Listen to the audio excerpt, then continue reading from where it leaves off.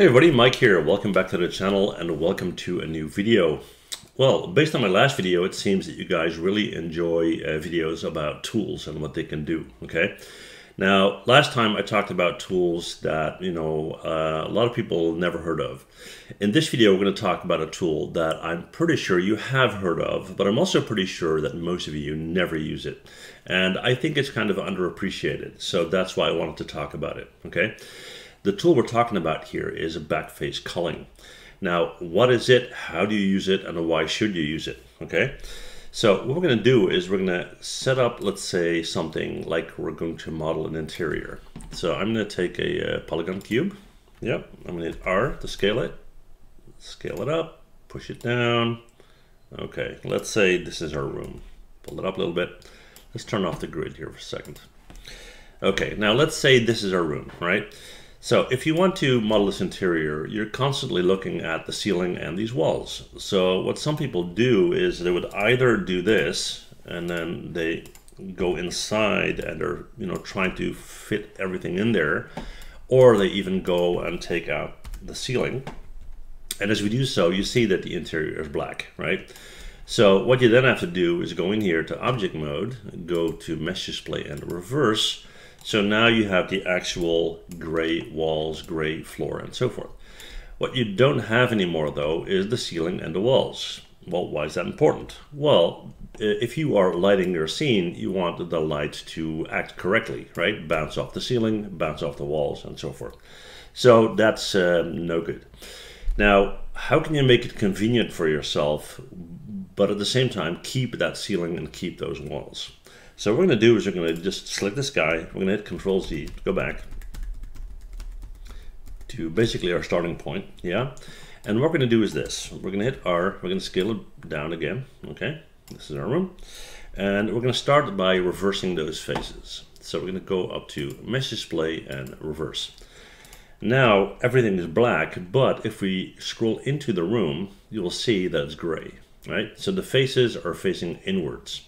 So what we're looking at here are the back faces, and the tool is called Backface Culling. So there you go.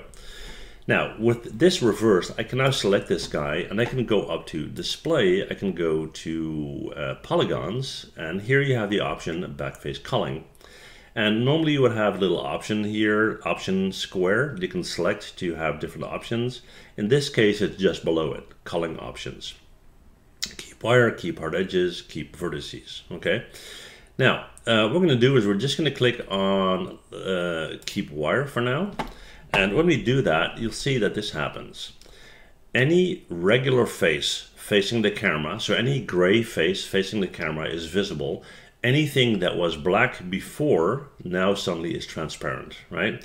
So as I move this around, anything where the back side is facing the camera is now transparent. That is very cool for a couple of reasons. First of all, you can model your interior and place it in here, and your lighting will respond correctly, right? But also, if you have a slow computer, it will save so much time in your system resources, right? So by doing it this way, you can kind of lower the burden on your system. Now at the moment we have our wireframe visible, so not the actual walls, but the wireframe, yeah? What if I don't want that? Well, I do have some options. So I can go back up to display, I can go to polygons, and under culling options where it says keep vertices and keep wire, I'm going to turn off keep wire, okay? Now you're probably thinking, well, the wire is gone, but where are my vertices? Well, right click, go to vertex, and there you have it. There's your vertex, yeah? So yeah, that's how that works. It's a good orientation point for you to see where your edges are running if you have many and you don't want them to clutter your display. And yeah, that's how that works. So it's easy, it's fun, it saves resources, and it helps you to work with the actual lighting without taking everything out.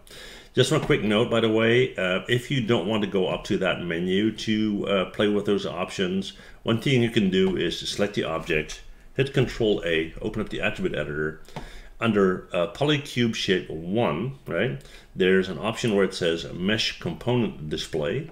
And if you go in there, it says Backface Culling, and you can turn that off if you like. You can go into wire mode if you like. You can go into full if you like, and so forth. Yeah.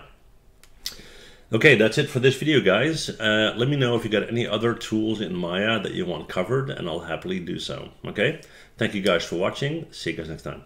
Bye.